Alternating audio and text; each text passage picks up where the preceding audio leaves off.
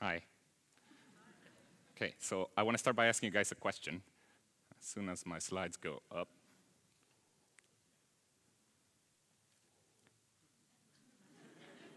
Oh, there it is. Okay. So I want to start by asking you guys a question. How many of you have had to fill out some sort of web form where you've been asked to read a distorted sequence of characters like this one? Outstanding. Okay. How many of you found it really, really annoying? All right, good. Well, I invented that. Sorry.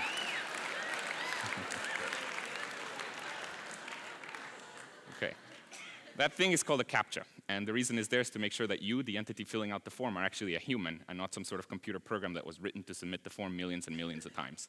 The reason it works is because humans, at least non-visually impaired humans, have no trouble reading these distorted characters, whereas computer programs can't do it as well yet. So for example, in the case of Ticketmaster, the reason you have to type these squiggly characters is to prevent scalpers from writing programs that can buy millions of tickets two at a time. Okay, now, CAPTCHAs are used all over the internet. And it turns out that approximately 200 million of these are typed every day by people around the world. Now, when I first heard that number, I was quite proud of myself. I thought, look at the impact that I've had in the world. Then I started feeling bad. See, here's the thing. Each time you type one, not only is it annoying, it also takes about 10 seconds of your time. And if you multiply 10 seconds by 200 million, you get that humanity as a whole is wasting about 500,000 hours every day. Right. So I started feeling bad. But then I started thinking, is there any way in which we can use this effort for something that is good for humanity? See, here's the thing. During those 10 seconds while you're typing a CAPTCHA, your brain is doing something amazing. Your brain is doing something that computers cannot yet do. So can we get you to do something useful? Another way of putting it is there some humongous problem that we cannot yet get computers to solve, but that somehow we can split into tiny 10-second chunks such that each time you solve one of these CAPTCHAs, you help solve a little bit of that problem? And the answer to that is yes, and this is what we're doing now. So what you may not know is that nowadays, while you're typing a CAPTCHA, not only are you authenticating yourself as a human, but in addition, you're also helping us to digitize books. Let me explain how that works. So there's a lot of projects out there trying to digitize books. Google has one, Amazon now with the Kindles trying to digitize books. And basically the way it works is you start with an old physical book thing. You've seen those things, like a book? You've seen that? Yeah. Okay. So you start with a book, and then you scan it. Now, scanning a book is like taking a digital photograph of every page of the book. It gives you an image for every page of the book. The next step in the process is that the computer needs to be able to decipher the words in that image so that it can understand what's in the book. The problem is that the computer cannot recognize a lot of the words, especially when the book is older, because the ink has faded, the computer cannot recognize approximately 30% of the words. So what we're doing now is we're taking all of the words that the computer cannot recognize, and we're getting people to read them for us while they type CAPTCHAs on the internet.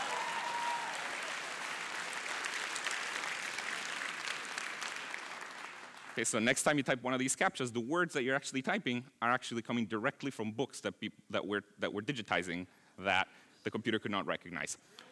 Yeah, thank you. Now, here's the thing. The reason there are two words instead of just one nowadays is because one of the words is a word for which we already know the answer. We use that word to figure out whether you're a human or not. The other word is the new word that we just got out of a book. We didn't know what it was. And what we do is we give you both of them. We say, please type both. We don't tell you which one's which. And if you type the correct word for the one for which we knew the answer, we assume you're a human. And also, we get some confidence that you typed the other word correctly. And if we repeat this process to like 10 different people, and all of them agree on that new word, we get one more word basically digitized. So this is how this process works. Now, it's been extremely successful. We're digitizing approximately 100 million words a day, which is the equivalent of about 2 million books a year being digitized one word at a time by just having people type CAPTCHAs on the internet. So this is what we're doing now. Of course, since we're doing so many words per day, funny things can happen. And this is especially true because, see, nowadays we're giving two randomly chosen English words right next to each other. This is a recipe for disaster. So, for example, we showed this word. There's nothing wrong with this word. It's the word Christians. But if you put it along with another randomly chosen word, bad things can happen. So we showed that.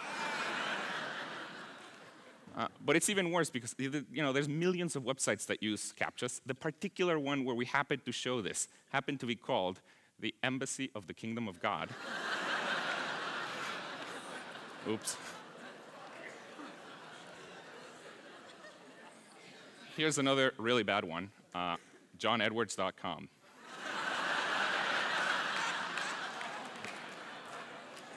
Oops. So we keep on insulting people left and right every day. But it's not just insults. It's also just interesting things. And this has actually given rise to a huge internet meme that tens of thousands of people have participated in, and it's called CAPTCHA art. If you haven't seen it, here's how it works. Okay? Basically, the idea is if you're surfing the internet and suddenly you see a CAPTCHA that you think is somewhat interesting, like this one, what you're supposed to do is you're supposed to take a screenshot. Then, of course, write the CAPTCHA because you're helping us digitize books. But after that, you're supposed to draw a picture based on this. So, for example, here's a picture.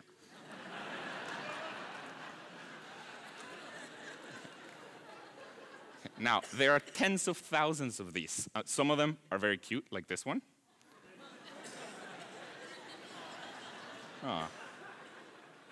Some of them are funnier, like this one.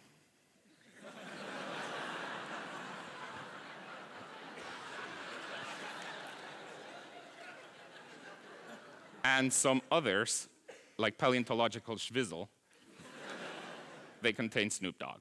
Yeah.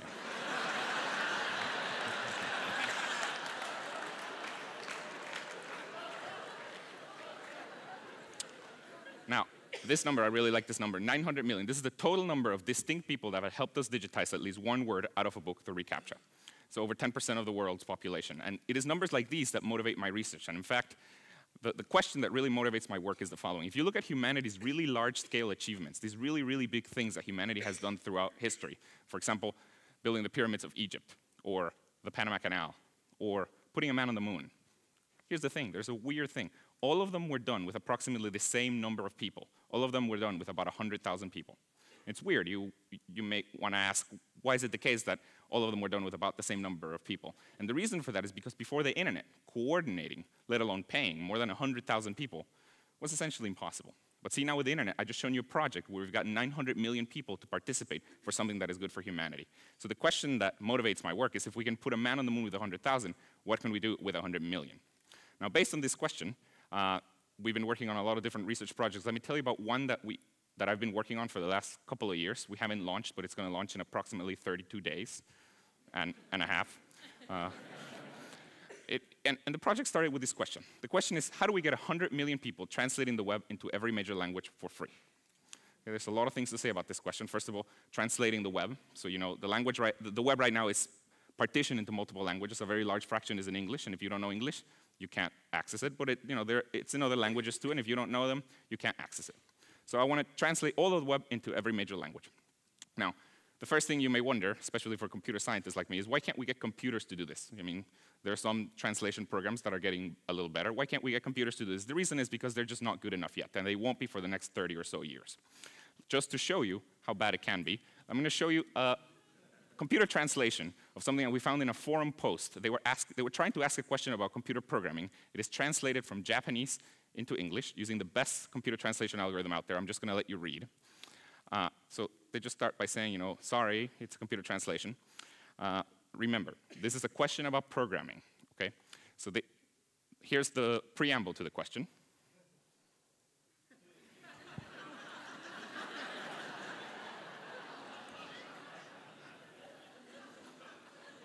Okay. Here's the first part of the question.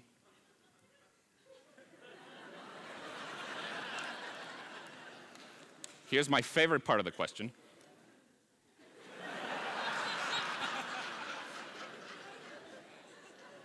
And here's my favorite part of the whole message.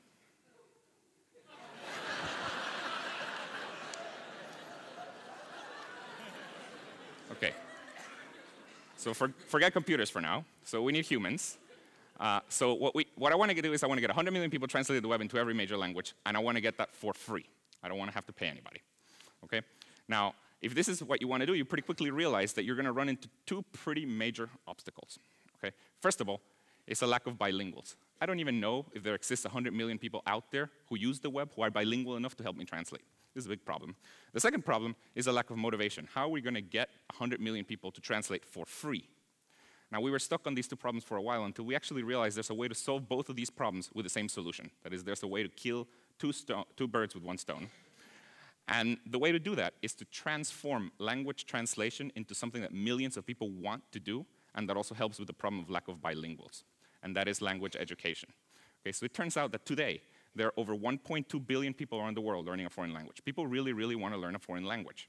And it's not just because they're being forced to do so in school. For example, in the United States alone, there are over 5 million people who have paid over $500 for software to learn a foreign language. So people really, really want to learn a foreign language. So what we've been working on is this new website. It's called Duolingo. And the idea with Duolingo is that you can learn a foreign language while simultaneously translating the web. Okay, so you learn by doing. That's the idea. And to explain how the whole thing works, I'm just going to show you a very short video. And let's see if that works. It's a big world out there, billions of us trying to live, love, prosper, and make sense of our brief time on this planet. Since the dawn of humanity, we've been passing information from one person to another through a common language. Unfortunately, you can't communicate with others without knowing or learning their language first. A similar issue has manifested on the web, where text can be penned in dozens of languages, each of which demands a reader's fluency. We've developed an elegant solution to both problems, a way for you to learn a language for free, while at the same time helping to translate text from the web, enabling a wealth of language-shackled information to be liberated for all of humanity. It's called Duolingo. Here's how it works. Let's say you're a native English speaker who wants to learn Spanish. We start by giving you a sentence from a Spanish website and asking you to translate it. Wait, back up. How can you translate a language you don't know? First, Duolingo only gives you sentences that fit your language level. Beginners get the really simple sentences from the web, and advanced users get the more complex ones. This way, everybody becomes a valuable translator. And second, if you're really lost, you can always see possible translations for words you don't know. Afterwards, Duolingo helps you understand and memorize the words you hovered over through educational examples. You can also vote on the quality of other students' translations, which helps you learn by seeing how others translated the same sentence. And because you create valuable translations while you learn, we return the favor by offering Duolingo completely free of charge. No ads, no hidden fees, no subscriptions, just free. To put the potential benefit of Duolingo into perspective, think about this. If 1 million people would use Duolingo to learn, the entirety of English Wikipedia could be translated to Spanish in just 80 hours. Duolingo. Learn a language while translating the web. Thank you.